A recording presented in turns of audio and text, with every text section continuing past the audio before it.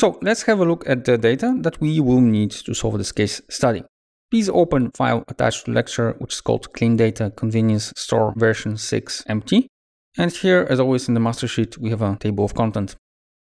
In the sheet data, we have the information about the sales by regions. On top of that, we've got date of the transactions, the name of the product, and sales. We have 3 products, Mars, Snickers, and Oreo. However, due to mistakes in spelling, we cannot straightforward analyze this data. As you can see, the very same product is written in many ways. For example, Mars is written with 2S, Snickers without the C and dot at the end. So we have to clean this data before we analyze them. Let's have a look what we want to get in the end. So the end product should be a pivot table where we show the sales of each and every product by month. And on top of that, on the very right, we've got the slicer that enables us to do the analysis by regions as well. Now, there are at least 2 ways to do that. And to make your life a little bit easier, we have described them in the sheet tasks. So there's option 1 and option 2. I recommend that you now pause the lecture and you try to solve this case study using the data sets and the tips in the sheet tasks. Once you are done with the solution, please move to the next lecture where I will show you how we have done it. I hope you managed to solve the case on your own, but just in case, let's go through the solution together. So first, we go to data, we select the area, and we convert it into table by pressing Ctrl T. Press OK. And now we have a table 1. This is an Excel table. Now we will get it into Power Query. So data, and we use the from table range option. We press OK. And we have the table in the Power Query editor. First, we're going to change the name to option 1. The second thing we're going to do is to extract the month from the date. So we select the column date. We go to add column, date option, month. And we have the month. Now we have to do something about the names. And for time being, we're going to follow the option 1 protocol. So we will add column from examples. And he will give us here space where we can try to translate what we see into what we want to get. And based on that, he's going to create a rule. So instead of Oreo with double E, we want to have just Oreo. Mars with Z, it's just Mars. Snickers. As you can see, he has started guessing. Some of the guesses are wrong, so we have to fix them. The more data you provide, the better the rule will be. Mars, here it should be Oreo. It's also worth checking the things he has altered. For example, Snickers, he has translated into Mars, and this is obviously wrong. So we're gonna modify that.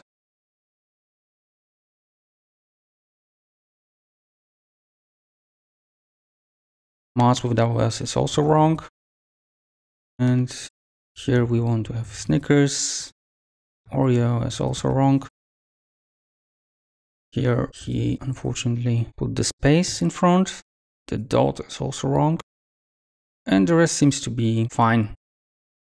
So as you can see, you have to provide him with certain information so he's able to process it and create a rule based on that.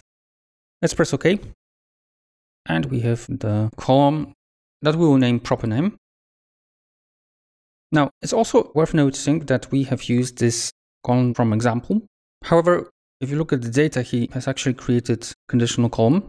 If we click on the icon of settings, you will see that he actually has created a lot of ifs. So if you have Oreo, then put this, and so on and so forth. So if there's something you disagree, you can alter that or add additional clause.